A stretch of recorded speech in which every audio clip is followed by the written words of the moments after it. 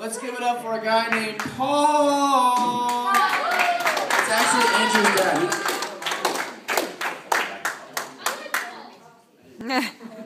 What's up, guys? Hi. How we doing?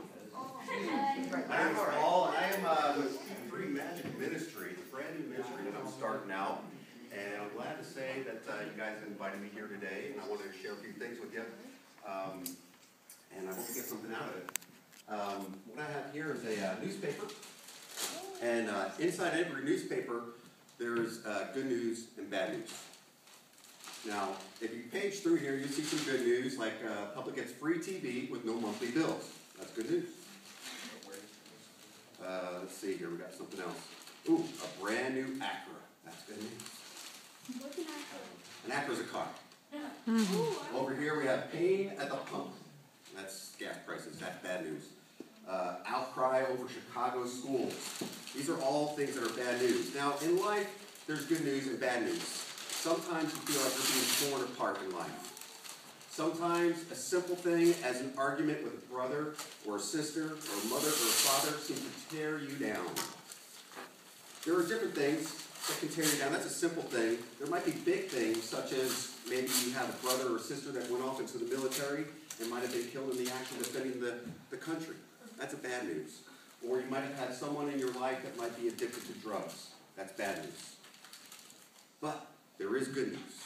There is very good news, because on a day like today, especially today on Easter, there is one person. If you give up all your cares and all your worries and all your troubles to Jesus Christ, He will restore you completely whole.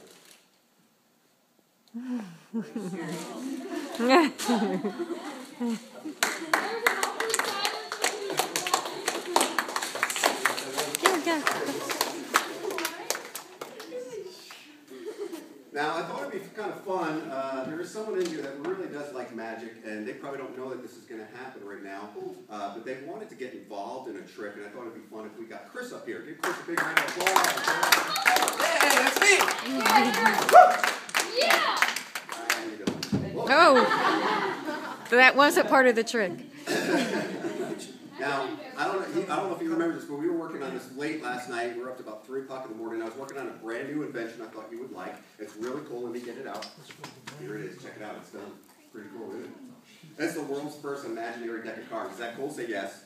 Yeah. I know this trick. I do this at home. I like this one. Cool. I don't know this one, so don't give it up for me just yet, okay? I'll see if it works. Now, this is really cool. I want you to take your imaginary deck of cards. Good. Now, I want you to shuffle them. I say shuffle because I can't say shuffle. Take them out of the box first. Oh, good. Put the box right there. That's good. Now, what I want you to do is I want you to pick a volunteer in the audience. You're going to look over the field, and now it looks like there's a couple weeds here and there, kind of like a flower garden, but just find someone, go out there with your best magician voice, spread the cards, and have them select a card. Okay. Whoever you want. I'm good. This guy. Are you sure you're good at this? Yes, I'm really good. Okay. Pick one card. Now, don't let me see it. Show it to everybody else. Okay. See. Hold. Okay, you got to remember your card, dude. You remember your card? Yeah, I got it. Make sure it's not a simple one, like the aces or the kings. Those are the easy ones. Okay. But whatever it is, turn it upside down, shove it back in the deck. Okay? Now, Chris, shuffle the deck as you're coming back. Put it in the box. All right, come over here. Toss me the box. Nicely. Give him a big round of applause. He did great. Now, he did a good job. He deserved a big round of applause. He might deserve a bigger round of applause, maybe even a standing ovation, if the one card that's inside this deck is the one card that, what's your name, dude? What is it? Alex, that is correct. Alex, and maybe the one card that Alex put in here upside down is the reverse card. He might get a standing ovation, don't you think? Yeah. Alex, for the first time, name your card. One of the 52 cards in the deck. I don't play with jokers. Eight of clubs. He said the King of Hearts. That's the only one. No, I was trying to make you get a standing ovation. 8 of clubs, right? Oh, wait. That's okay. I said the joker because I know. That's okay. Watch. In here, there's one card, hopefully, one card reversed of all the cards in the deck. You guys might give Chris a standing ovation if that is the 8 of clubs!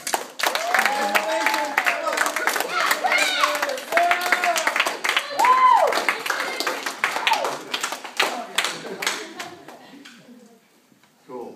Now, I want to tell you something really important. Why I came here today is there's a little message I wanted to share with you. What you're just saw here, like tearing the paper up into shreds and putting it back together again, and that little card trick that we just did is just that. It's a trick. It's not real magic. There is no real magic. I don't perform miracles. I come up here and I try to entertain people, but there's only one person that I know that can perform a miracle, and that's Jesus. We all know Jesus. A long time ago, we were lucky enough to have a God that created us in his image, in the image of Adam and Eve, and they created them pure, like this water here, and clean, without sin.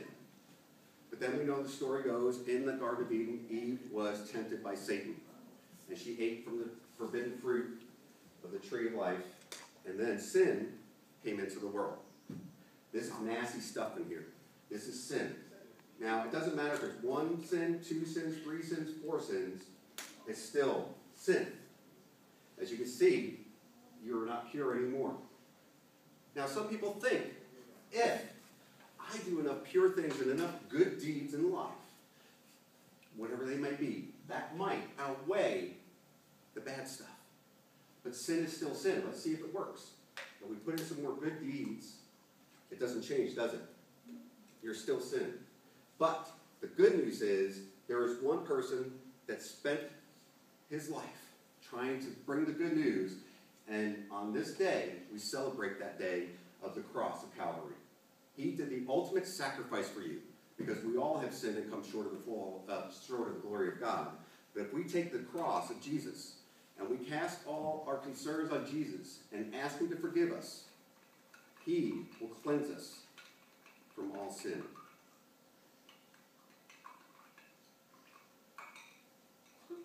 Just like that. I want to thank you guys for coming in, and I want to wish you all a very happy Easter from P3 Magic Ministry, and enjoy the rest of your day. Thank you so much. My name is Mark.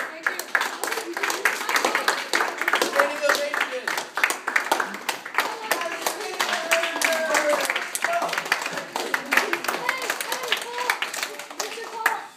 Can I keep the cross? Thank you for asking. You guys come on with